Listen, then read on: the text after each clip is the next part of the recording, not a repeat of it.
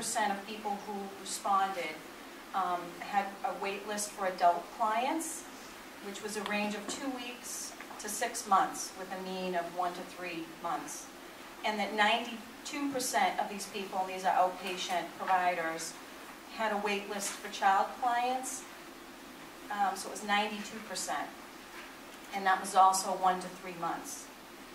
People are waiting on wait lists to get services. These are people that have very difficult histories. They have trauma.